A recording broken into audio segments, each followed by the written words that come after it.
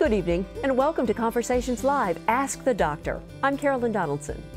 Well, as the seasons are changing and that temperature keeps dropping, we become more susceptible to seasonal bugs and other illnesses. Tonight, doctors from local healthcare providers explain how to stay healthy heading into winter and what symptoms look like for the more common viruses at this time of year. They'll also take your questions. Now, let's meet our guests.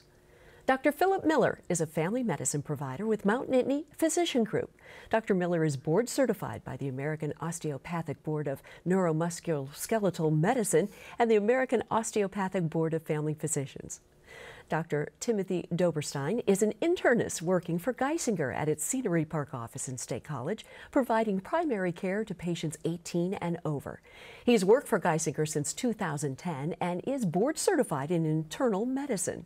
He also serves as chair for the Geisinger's Center County Performance Improvement Committee and vice president of the Center County Medical Society. Thank you all both for being with us tonight. Thanks for having us. And again, you can join the conversation. Here you go. Our toll-free number is 1-800-543-8242, and our email address is connect@wpsu.org.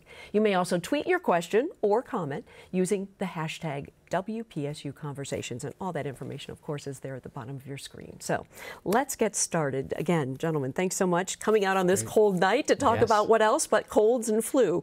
So let's start there. It comes every year without fail, especially in this part of our country. Yes. We develop, is it the cold, is it the flu? What are the differences between those things, and how do we treat them? Sure. Well, I think prevention's always been the best medicine, I think. You know, usually this time of year, it gets really cold out. People turn the heat up in the house. The air gets really dry. Things tend to dry up in the sinuses and get a little stagnant. So leaves people more prone to developing infections, whether it's a viral infection, the flu, sinusitis, and, you know, a whole multitude of things. The tricky part comes to what exactly is affecting the patient. Okay, is it the virus? Is it the flu? Is it a bacterial sinus infection? Is it bronchitis? It could be a multitude of things. So really the best way to avoid all that is just to prevent it the best we can. Dr. Doberstein was saying before how washing hands, good hygiene, drinking plenty of fluids throughout the day. Yeah, staying healthy, and of course, you know, as Dr. Mo said, and prevention is key. And you know, the big thing to do this time of year is get your flu shot. You know, go and get vaccinated against the flu. It's safe and it has been very good in preventing the flu and saving a lot of disease and cough and frustration on There's patients. no downside to the flu vaccine that you see with your patients? No, it's not going to give you the flu. You know, that's a misnomer. It will not cause the flu, and it might cause a little bit muscle aches and pains for a day or two, but I think the benefit of the shot outweighs that risk of those things. So I strongly recommend it to all of my patients that I see to get that flu shot every year. And that's the adult side. How about the children's side? What kind of things do we have available? Same approach, really. I encourage all my parents to have their children immunized every year with the flu vaccine, make sure their immunization status is up to date with everything. Again, teaching them very good hygiene, hand washing, not sharing utensils, for example. Okay, we see that a lot. You know, so not much different from that of an adult. Right. Common misconception is, give me antibiotics, doc. I'm feeling sick. Help me out here. What advice and how do you tell the difference there? Sure. I think if you're concerned, you know, do I have the flu or is it a cold? You know, you can talk to your doctor, make a visit, get in to be seen. You know, it is true though that antibiotics will not help the common cold. Antibiotics will not help that. It will not shorten the course. It will just breed resistance later on and actually cause more side effects than doing good. You know, so we want to evaluate that and make sure that we're not just giving antibiotics for the common cold. And like you said, if you're like, I'm not sure what it is, it might be something more. It might be the flu. Get in, be seen, you know, to be evaluated, you know. And Dr. Miller had mentioned before about, you know, there are certain things that we can do to treat the flu if you get caught and come in time. Yeah, absolutely. This time of year, people get a multitude of things, and one thing can lead to another. Sinus congestion can lead to the common cold. The common cold can eventually lead to the flu. The flu can eventually lead to other illnesses. Okay, the trick, of course, is determining what's going on with the patient right at that moment. Best way to determine that is just to be seen by your primary care provider, your physician, to have them do a thorough physical exam, get a good history off of you, and try and figure things out. I usually tell patients that you know, if you have the flu, if you have a viral infection, you know, antibiotics are not going to really do anything. I can throw the best antibiotics in the world at you, it's not going to do much of anything. Okay. So. We have our first email, and Okay. it's kind of on this similar topic, but specifically, can you highlight any symptoms that you would suggest when you do need to see the doctor, you know, that differentiating point, you know? Sure. I'd say I would come in if you've had symptoms that are just getting worse. You're not getting any better over a couple of days. Things to be taking a downturn and not feeling good. You start having high fevers. You're not feeling well. You're having other symptoms where you say, I'm coughing, but I'm getting short of breath, or I'm having trouble breathing. I can't sleep. You know, my sore throat is isolated and I have no other symptoms but a high fever. I think those are key signs that you should probably make a visit to come on in and be evaluated. And really, anytime you're concerned, okay, and you can see your doctor at any time or call him up at any time and just have him reassure you, okay, if you are concerned about anything, because you never know, you can never be too careful, you know, so. And on the prevention side, as we keep on this topic for just a little bit longer, with the kids, you know, you're exposed to a lot of germs when you have children, when you're around children, when you're taking your kids to school, et cetera, et cetera. So what more efficiencies can be exercised within that family domain, I guess, with prevention? Very good question, because all 3 of my kids were sick last week.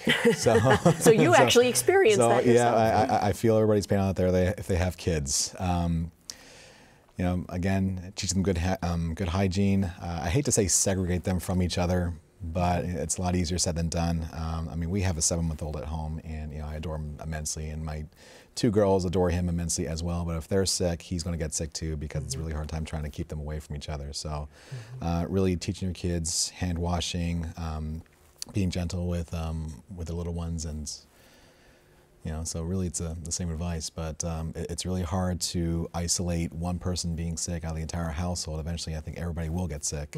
Case in point, again, my 3 children, and now this week, yours truly is just getting over something. So it happens. And in the adult population, there are some risk populations, right? You really have to be careful depending on age and absolutely. You want to be careful as, you know, getting over 65 and such, the immune system might start to wean immunity and be more susceptible to things. Also, too, there's certain people out there that might have immunosuppressing diseases such as chronic kidney disease or diabetes. So if you fall into those categories, or you have an immunosuppressive where your immune system doesn't work as well, or somebody that's going under chemotherapy for cancer, for example, where the immune system is suppressed, I would be very eager and apt to call your doctor sooner than later, because those people, those populations are much more prone to getting sicker quickly and should be seen pretty quickly. Okay. And again, we offer you to give us a call and let us know what your questions are concerning this issue or anything related to the medicine practice, especially right here in Central Pennsylvania. We do have another email that came in here. Let's take a look. Albert writes, I'm starting to come down with a cold. Don't want to fall behind on my running routine. Okay, so here's an active person, 25-year-old, whose symptoms started a few days ago, haven't gotten too bad, runs outside, and allergies aren't a concern, but it'll be 40 degrees and dark when he gets home and can run. So is it a good idea to run or just rest at this point if those symptoms keep coming on? So if it were me, I'd probably say take a day or 2 off. You know, take a day or 2 off, rest, force those fluids, get some water in you, hydration, you know, get plenty of rest at night, get enough sleep, and then, you know, go back at it and hit it, you know, in a couple days. Okay. And listen to your body.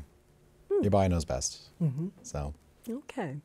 Well, let's move on as we're waiting for more calls and talk about another very big news item that came out just this week, as a matter of fact, and that's the American Heart Association, the Joint American College of Cardiology, both changing those numbers on high blood pressure. It's a little frightening to think more than half of the American population now is really at risk for these new numbers? Yeah, that's correct. That just came out this week. Give us an idea. I didn't even brief myself on the numbers. Absolutely. You know, so we used to consider high blood pressure really anything over the number 140 over 90, and that's where we would kind of say that's where we need to treat it. They came out this week and basically said the goal is less than 120 over 80, which is a significant change. The verbiage also eliminated this pre-hypertension. There is no more pre-hypertension. It's either normal, elevated, or now we consider hypertension to start at the number of 130 over 80. That's a narrower That's a narrow window. You got that right. Wow. And also too, the emphasis is that it's not just when you see that number treating with the medication, but it's also lifestyle changes, making sure if you can, you get that exercise in 30 to 40 minutes a couple days a week, eating a healthier diet, you know, reducing salt, getting plenty of fresh fruits, fresh vegetables into that diet, even reducing stress, meditation, things of that, kind of hitting it from all sides, not just treating with the medication. Also too, it's important to remember when you're at the doctor's office, sometimes the blood pressure is a little bit elevated, and we need to realize that, and we need to realize that that is an actual number, but possibly taking readings at home with a cuff and things of that, so we can kind of get a big picture of how high that blood pressure really is. Good point. We do have a call. Let's hear from Dick from Johnstown. Dick, you're on the air. Your question, sir? Thank you. I'm elderly, and 2 weeks ago I got the high dosage flu serum, and I was wondering how it qualifies to be called high dosage. Is there more serum in the injection, or is it a different mixture? And I have another question, too. The one doctor, I believe, mentioned that a common cold could lead to the flu. I was unaware of that, and perhaps you could just synopsize that real quickly. Thank you, gentlemen. Goodbye. Okay. Well, thank you very much for the call, and I think I'll take the first part of that and do that. And the high-dose flu shot actually has a little bit more in it to increase your immune response. Sometimes it's thought that patients 65 or older or who have immunosuppressing conditions will not respond as well to the regular flu shot. So this high-dose flu shot has a little bit more kick, so to speak. So it gets the immune system up and has actually a little bit more availability to help fight the flu in the body for those populations that need it. With that, though, there is a little bit more risk, about 50% more risk of side effects from the flu, achiness, muscle pains, things of that. So you always, when you're going into that, have to weigh the risks, the benefits, and with that. But there's really more in there to cause an immune response, so we get a better reaction from the shot. And likely a doctor would have recommended that high dosage for that patient. Correct. For example, okay. All right. And Dick, you have a very good question there, and I probably should have clarified a little bit better for you. As I was saying, this time of year, people tend to get the sniffles, runny nose, congested sinuses, whatever. It just happens with the seasonal change, okay? We're exposed to more bugs and more infections, more viruses that are out there, and our body mounts this immune response in order to combat that, okay? And usually is in the form of increased mucus production, increased blood pressure, maybe a little bit. And I usually find that, you know, people who are at home, they have the heat on, it dries the air out, that causes everything in your sinuses to get really thick and tenacious. So it traps, you know, the mucus is there to trap bugs and debris and viruses and everything, but if it doesn't go anywhere, if it stays within your sinuses, you're basically causing a breeding ground, which is why I really try to emphasize drinking plenty of fluids, getting plenty of rest, try to keep everything as moving the best that you can. It can potentially lead to developing a cold or the flu later on. So, as I was saying, you know, prevention being the best medicine here. So you can take over-the-counter, you know, cough medicine, any medications to help with any kind of body aches or pains, drinking plenty of fluids, getting plenty of rest, eating right. If you smoke, please don't smoke, because that can also contribute to, you know, developing diseases later on, you know, based on that. Okay, and as I was mentioning before, if you are concerned, by all means, come in, see your family physician, see your internist, see your doctor, get checked out. They might be able to treat you with medications or any other treatment at their disposal to prevent anything else from occurring further on down the line. Now, I'm not saying that when people have any kind of congestion or any kind of colds, it's going to automatically go into to another illness. But, you know, at that time, you know, your immune system is, you know, getting a little bit of workout. It's getting a little bit taxed in there, so it might get a little tired and leave you more prone for infections later on. So all the more important to try and stay healthy, get plenty of rest, eat right, okay, and of course, see your friendly neighborhood doctor. Okay. We have a tweet. Jen tweets, what is the best way to prevent spreading sickness in the workplace? Now that is another petri dish I think we all have to live in, right, at some point or another.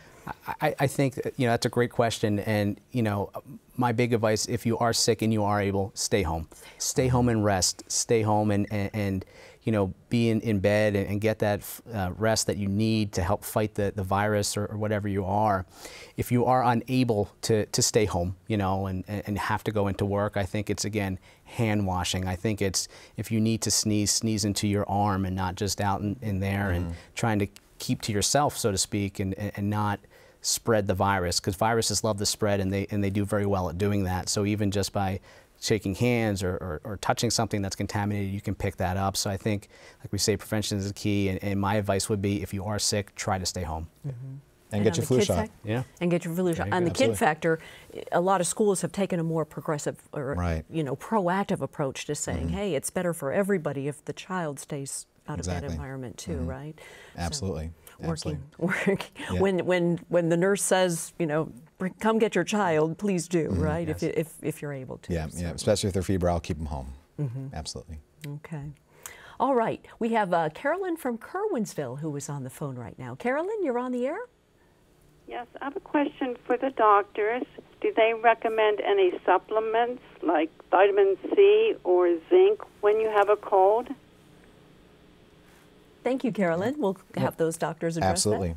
Absolutely. Anything that's going to help stimulate your immune system. Vitamin C and zinc, I think, are absolutely important. I take it myself every day.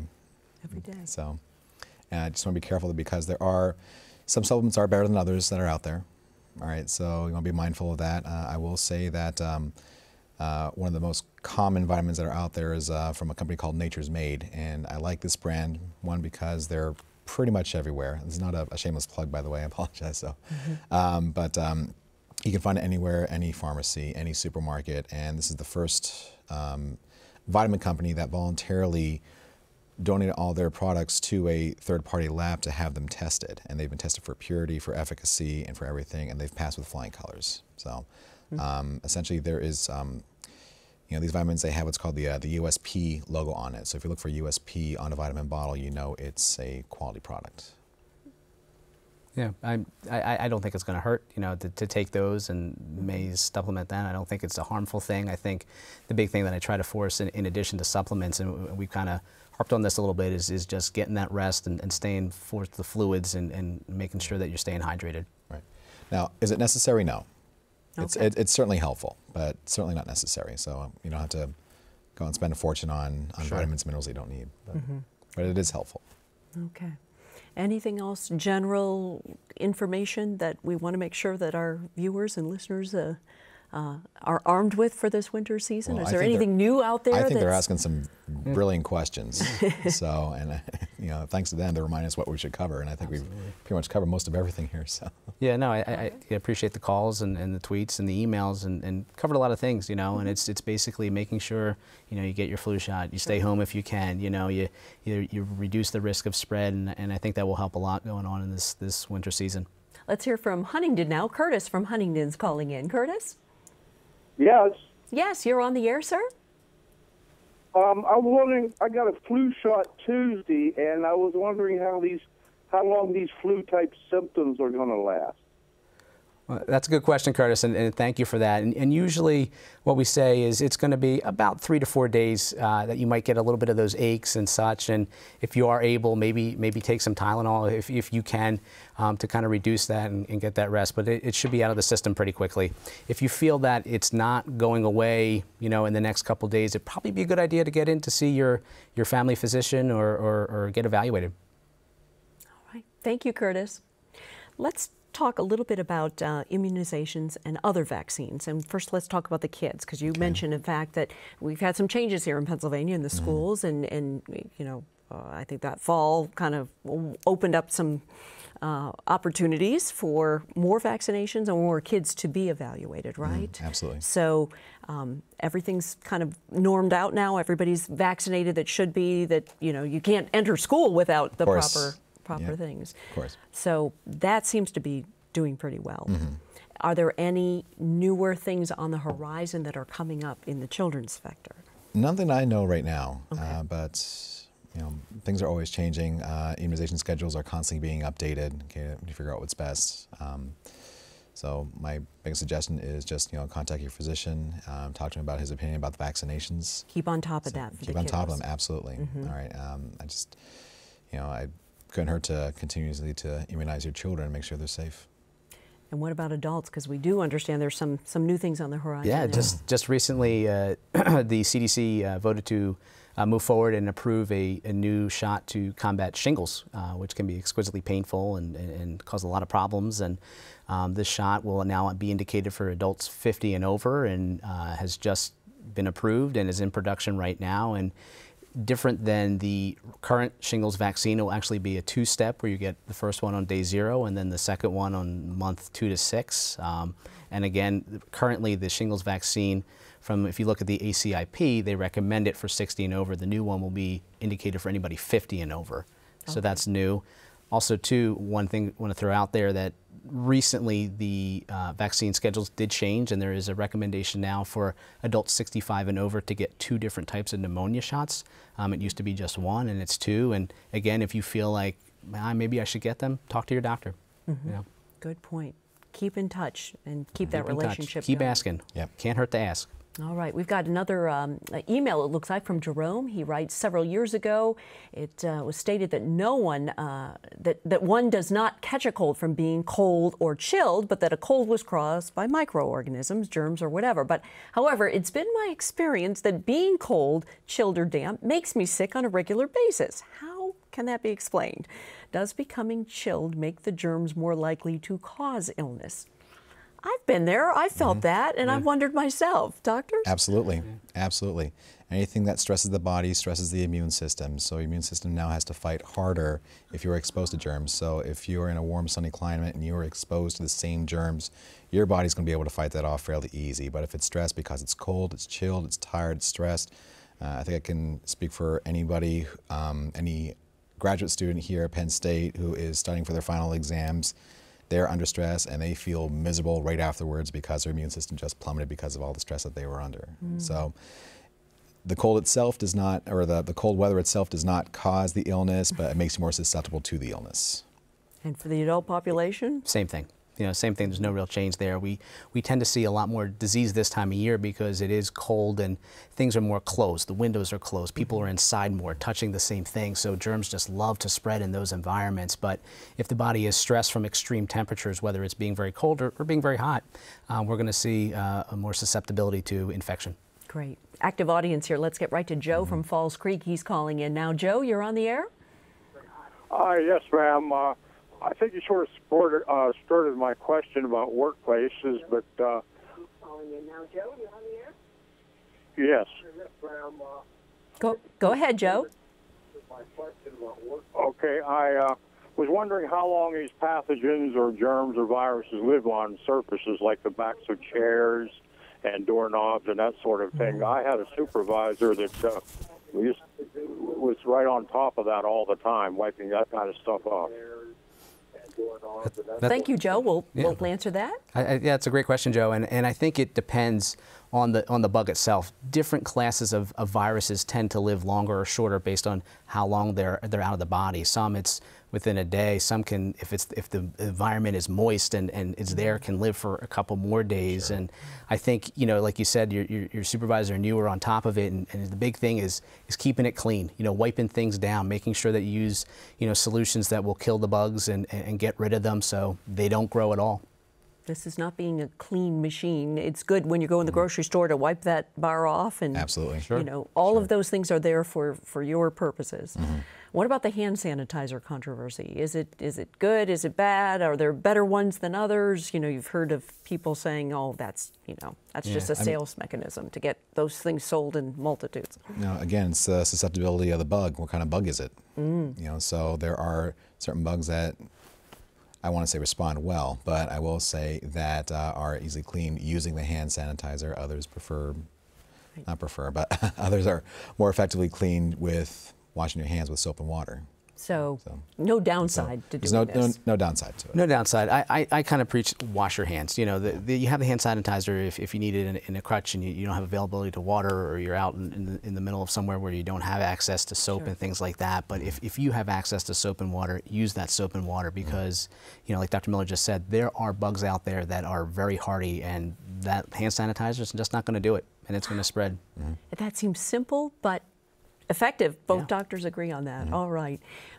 Bear with me here. If you're just joining us, my name's Carolyn Donaldson, and this is Conversations Live. Ask the Doctor here on WPSU. Our guest tonight are Dr. Philip Miller, a family medicine provider with the Mount Nittany Physician Group, and Dr. Timothy Doberstein, an internist with Geisinger Scenery Park office in State College. And again, our telephone number, we're getting some calls, so please bear with us and keep calling, 1-800-543-8242. Our panel's ready to take your phone calls. If you prefer to email us, our address is connect@wpsu.org. And we do have an email that came in, so let's start on that. Terry writes, my stomach was aching last week. I assumed it was just from eating some old leftovers. I've been there. But a friend thinks I might be developing an intolerance to some kind of food.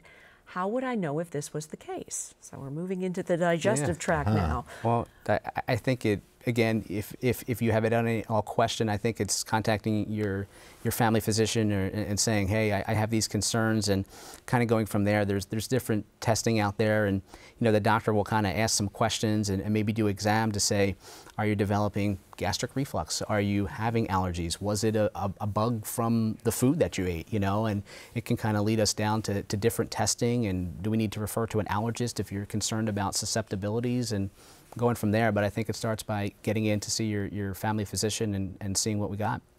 What about kids? Because they can't always tell you what's going on, but they know, mom knows they're not quite themselves in some of those scenarios.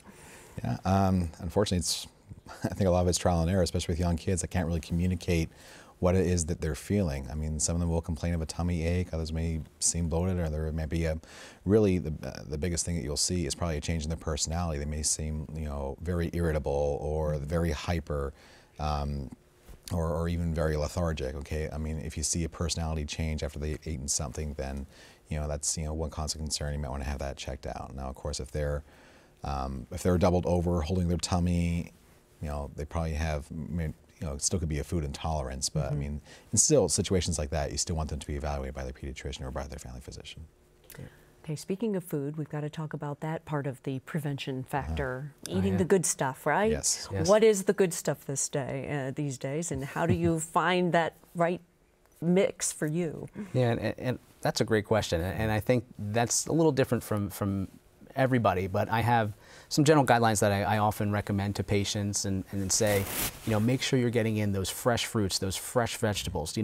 There's the strive for 5 or eat 5 servings every day, and I'm a big believer in that, and making sure you're doing as minimal process to those, meaning not frying them or adding a lot of butter or additives to them, to get them in, because they do help. They help with bowels, and they help with, reducing pressure and things. And the other big part of it too is watching the salt. I find that, some people out there will say, well, I may not put salt on anything, but you have to realize it's in a lot of foods already.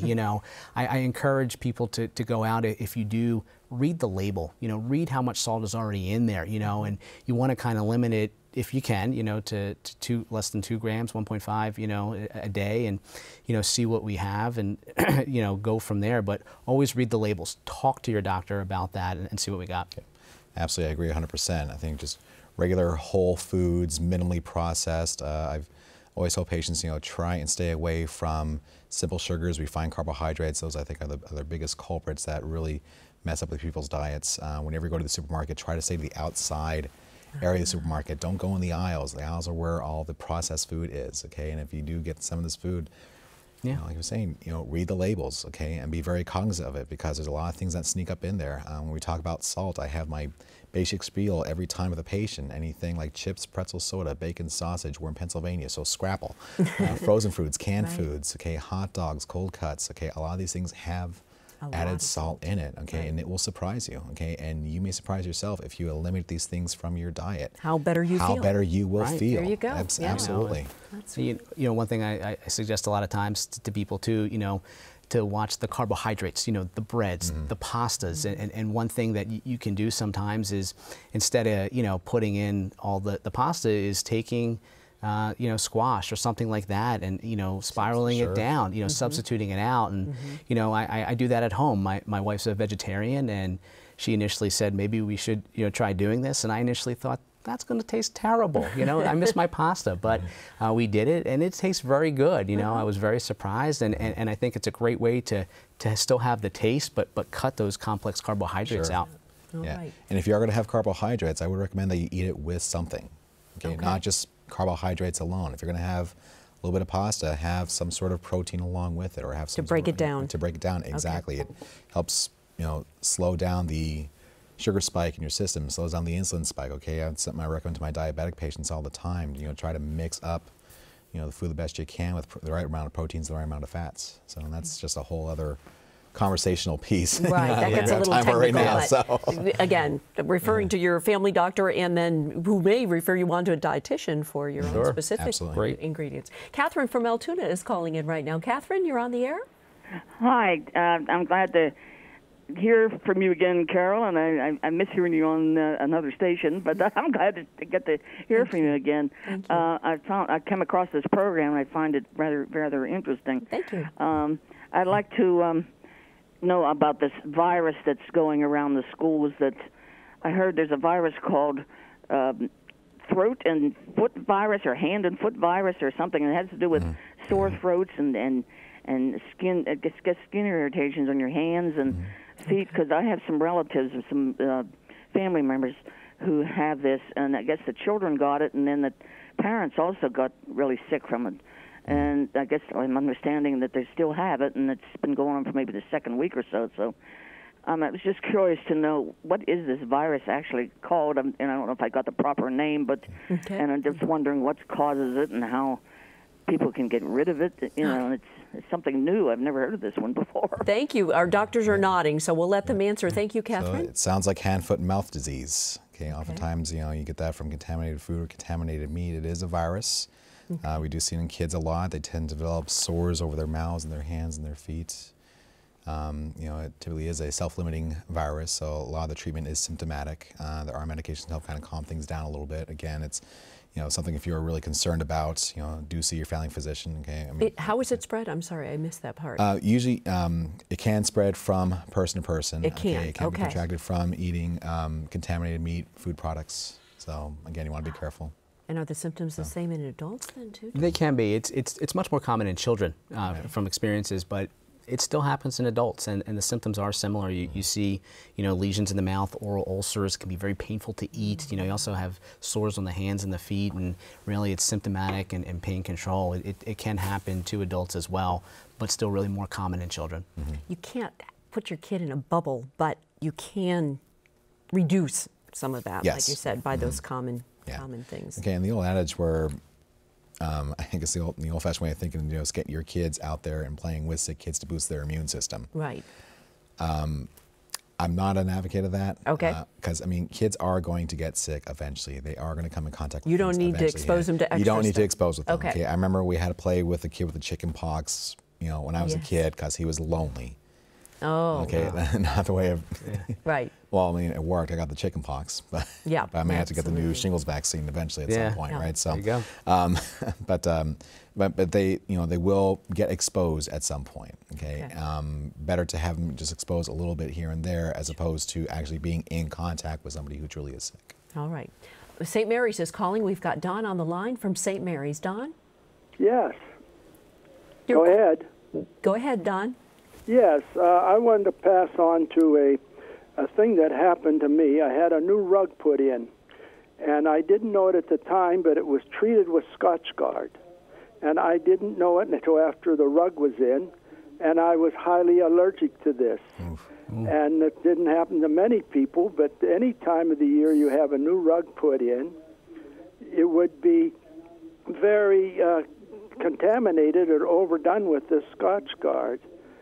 So I had to have the whole Scotchgard rug taken out, and fortunately I had hardwood floors underneath it. Oh, that's and good. My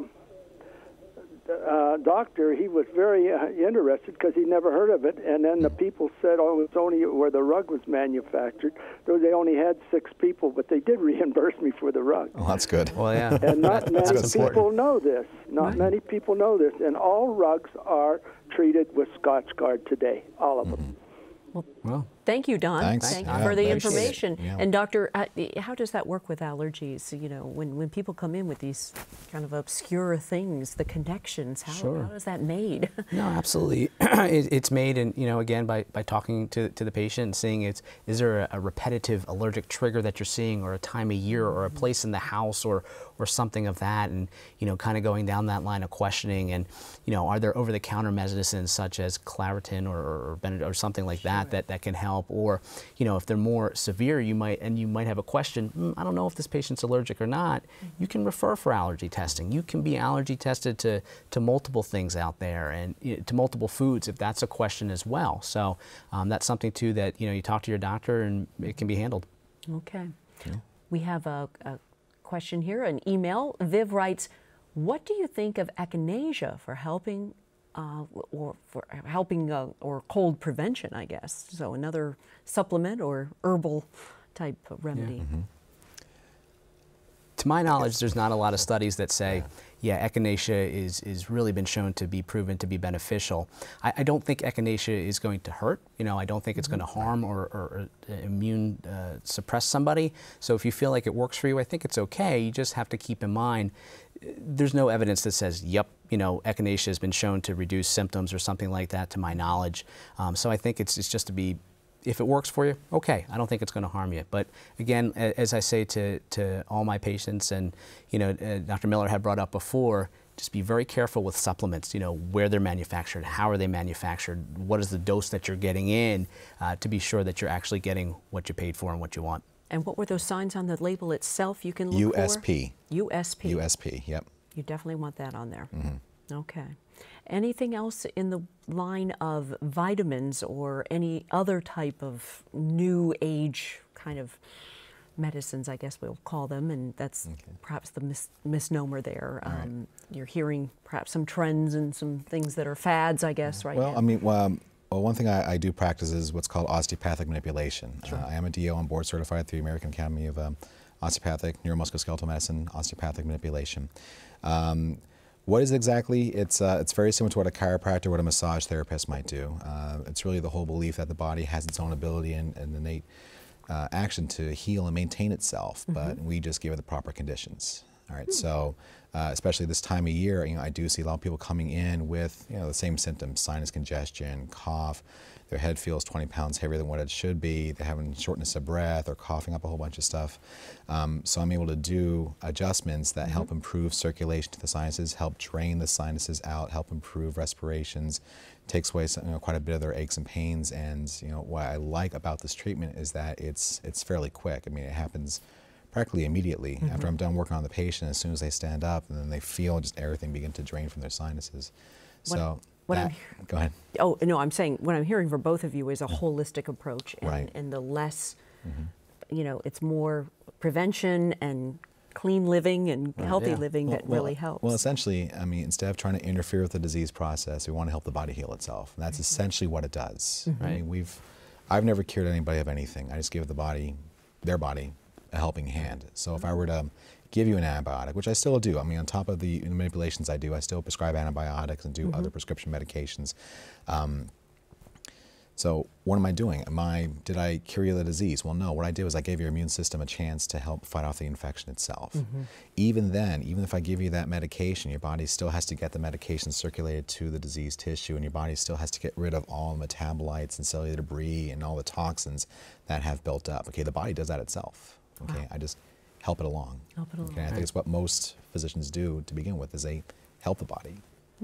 I agree 100%. I think that I really, with going back to the blood pressure issue, I don't like adding medicines. I like to not see patients on medicine for their high blood pressure. Now granted, if you need a medicine, you need a medicine, but I love to see eating healthier, reducing that blood pressure, or getting out and finding an exercise program that works for you. It's just like running works and that's it. No, there's multiple things out there, and finding something that fits into your lifestyle and fits in, to what you like to do, and that you can stick with it, that will help, and I'd rather see my patients and anybody do that and maybe lose a little bit of weight if they need to lose a little bit of weight, to do that to combat disease rather than adding more pills to the mix. Good point. I think every physician can tell you that once they've seen the weight loss, a lot of dramatic results occur. I mean, they're less diabetic medication, blood pressure comes down, they feel so much better. You know, people with arthritic knees, okay, all that weight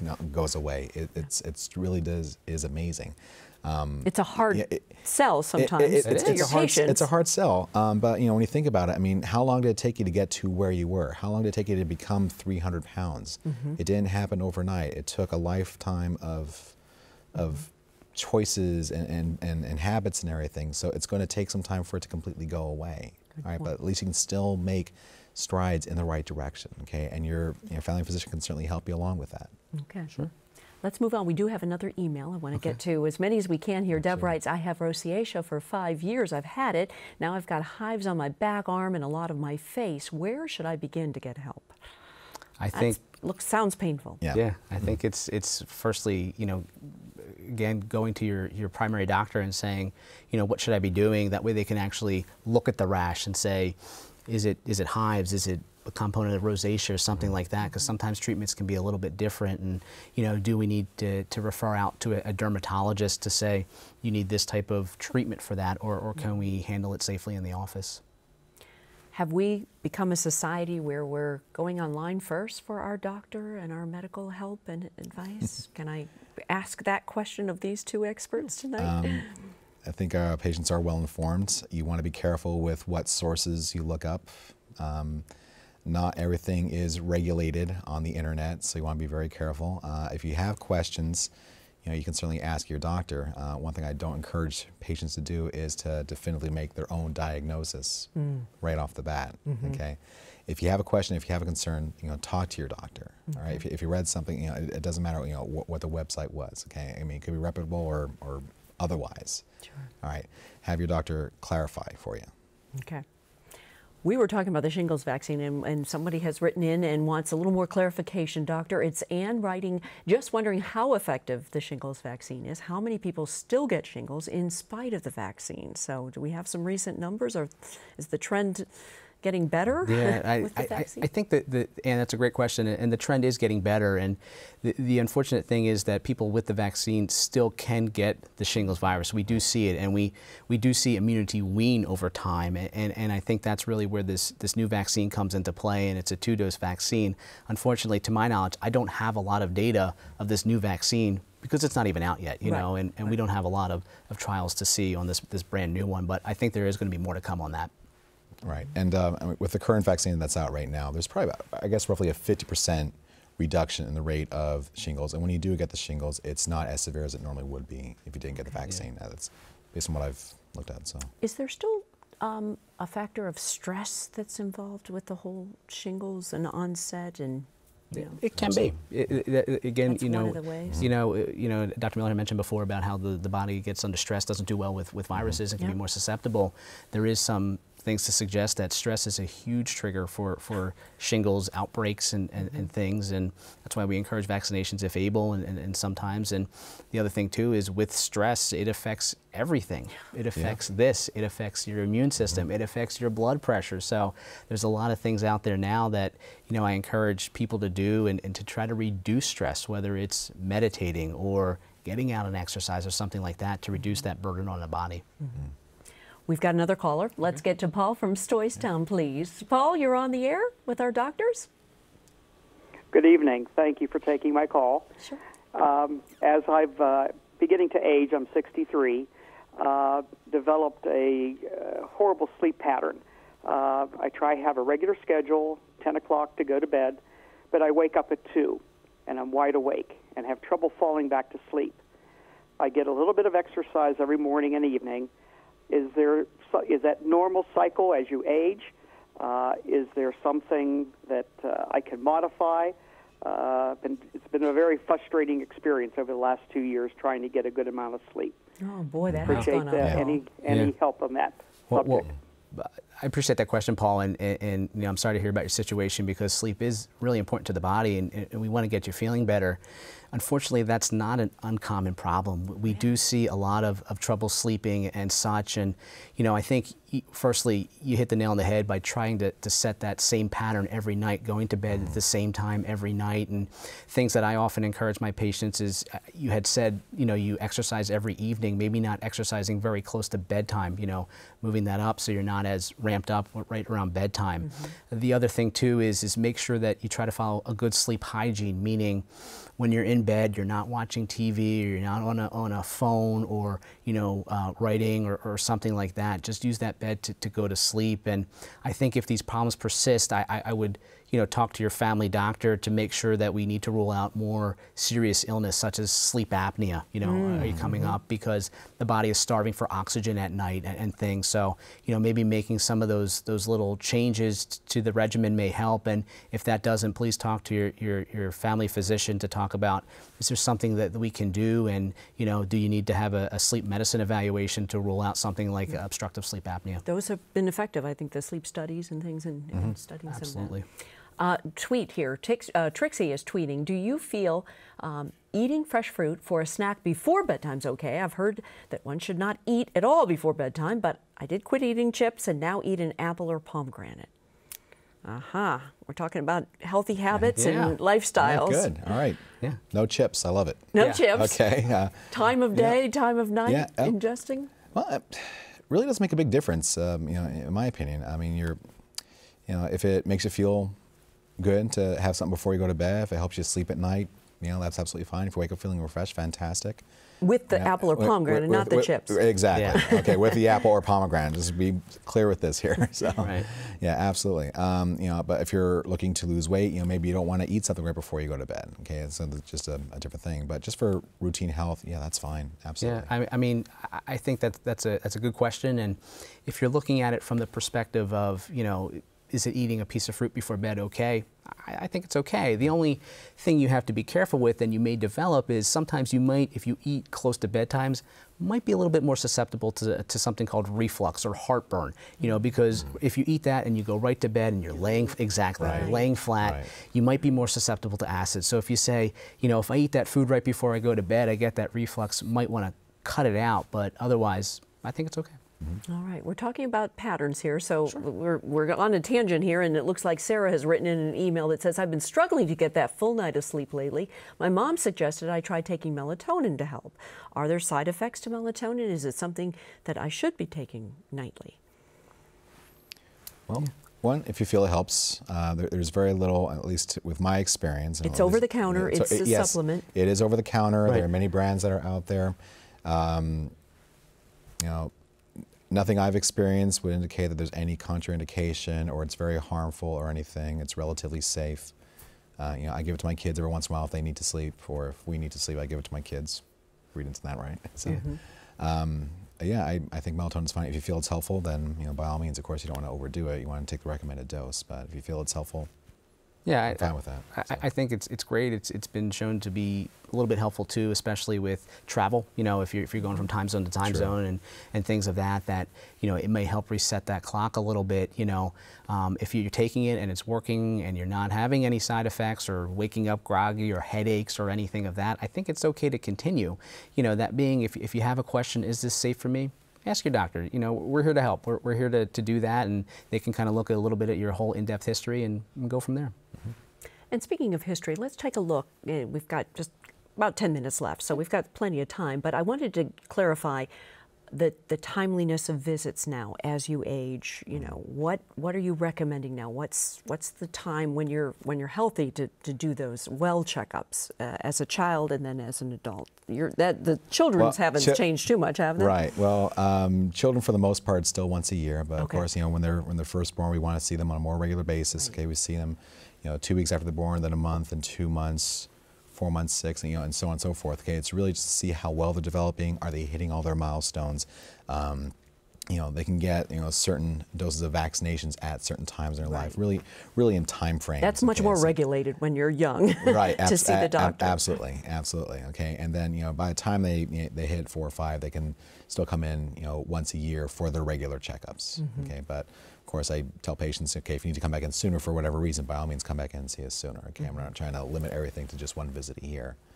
And how about adults? Because it gets to be a little trickier, even with the cost of health care, and saying, well, I feel good, I'm not going to, why do I need to come in? Right, and I think that too, that's something that we see debated in internal medicine all the time. Do I need a physical? Do I know? There's some schools of thought that say, yeah, you don't really need that anymore, or I don't need to go.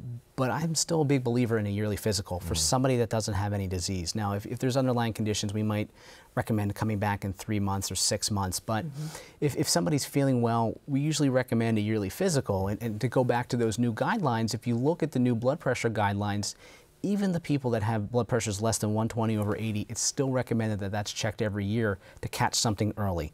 There's also things that we can pick up at physical exams to talk about screenings, cholesterol. Do you need a colonoscopy for colon cancer screening, mammograms in women, pap smears, that type of things, because I think every physician out there would rather prevent a disease than treat a disease. So if we can prevent it, that's where the physical comes in, getting your shots updated, things of that. So I still recommend yearly physicals for everybody. Absolutely. Creating that database for yourself, to be able to measure. The big thing, like you were saying before, prevention is really the best way to, I think, to maintain perfect health. I mean, so that's a good return on investment if you have to spend it. Spend it on a wellness checkup. To some of my gearheads that are out there, I mean, if you have that classic 1969 Chevrolet, I mean, you're still going to check the oil, rotate the tires. That's a good. Still running great, right? But still, you'll still want to do that, correct? Good point. So. All right, let's get to another email, shall we? Teresa writes, whenever I'm outside in cold weather, it always feels my fingers get cold first, then stay cold the rest of the day, even if the rest of my body warms up.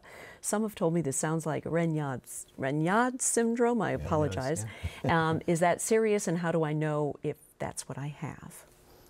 That's a great question, and that's a good question. Raynaud's phenomenon, it's something where cold weather kind of triggers a spastic response to the arteries in the hands, and the hands can turn different colors, red, white, and blue, and be very painful. And if you're worried about that condition, talk to your doctor, get in. Number one, if you are a smoker, cut that out immediately, because smoking and the nicotine just increases that vasospasm and can make those symptoms worse. Some things that I recommend to my patients that have Raynaud's and such is keeping those hands warm, gloves at all times. If you get out there and start having symptoms, doing windmill type of exercises with that hand to get that blood flowing. And if all else fails, there are medications we can use to help prevent Raynaud's phenomenon.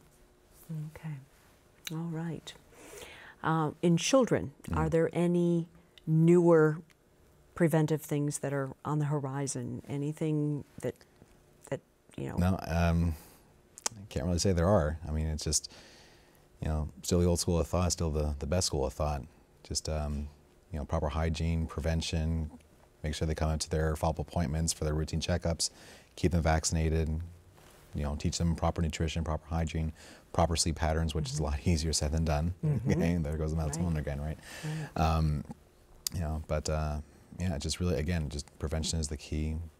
I think use really good common sense, and and again, if you have any doubts, any questions, just feel free to call up your provider. We've got another email coming in. William, we're back on the shingles controversy, or here it is. The gentleman has had shingles twice at age 30 and last year at age 68. Should I still get the vaccine? Yes. Yes. If 68, I believe, was the age? 68. Yes, that's indicated to get that shingles vaccine. Even if you've had shingles in the past, you would want to get the shingles vaccine, because I think even Dr. Miller recommended and had said before correctly that when you get the vaccine, the outbreaks in the future tend to be less severe, So now the timing of that, you don't want to do it right away, right when you just got treated for shingles the second time. So, talk to your physician about the right time for being treated, but I would still recommend the vaccine as somebody that is 68, especially too because immunity will wane as we get older, and shingles outbreaks can be more serious the older we get. Okay. Timely question here on heart and hypertension here. My wife visited her physician recently, early morning appointment. Her BP was 117/70. Later in that same day, she visited her dentist, and the hygienist there took her BP, which was 180/85 in both arms. What could be an explanation for such a drastic increase within just a few hours? Now, of course, she's concerned and monitoring it several times a day. Sure. That's another great question. I think, too, it's not just checking the blood pressure, it's how are we checking the blood pressure. And there's recommendations. You know, you always want to make sure that if you're in a doctor's or a dentist's office, that we're not using a wrist cuff if we're able not to, you know, that we're using a manual cuff at the arm. The other thing, too, you want to make sure that when you have your blood pressure taken, you've been sitting with the feet on the floor, you know, resting for 5 to 10 minutes. And that blood pressure ideally is taken right on the skin and is put, you know, right at that arm, resting at heart level to see what it is. That being said, if there are, you know, everything was equal that way, sometimes anxiety can really increase the blood pressure. I mean, I love my dentist. I think he does a great job, but I still get very anxious when I go to the dentist, you know, and things of that. But I think if the blood pressure was that high at that time, you know, checking at home maybe 2 times in the morning, you know, a minute apart, with you just sitting on the feet flat on the floor, resting 5 minutes, and then maybe again at supper time to see what the trend is, that's a good idea. All right, just a minute left, so I want to ask for a real quick prescription for better health from each of you. What would be your top points to impart tonight to our viewers and listeners? I think, you know, firstly, I just want to say thank you for having me on. It's been a pleasure and been nice chatting with all you guys. And, you know, my big things would be prevention, prevention, prevention. Get your shots, you know, make sure that you're eating a healthy lifestyle with plenty of fresh fruits, plenty of fresh vegetables.